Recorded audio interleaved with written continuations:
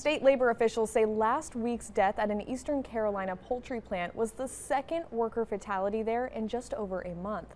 The North Carolina Department of Labor says a contract employee was killed Thursday at the Butterball plant in Duplin County. The electrical contractor was struck by a scissors lift that fell over, according to state officials. Back on January 19th, the Labor Department began an investigation into the worker's death at the same plant. State officials say that worker appears to have died from a heart attack, so the two deaths are unrelated. The last worker death at the plant was in 2017 when an employee was electrocuted as he was removing a fluorescent light fixture. Butterball was given 2 citations and fined in the case. The state continues to investigate both recent employee deaths at the Butterball.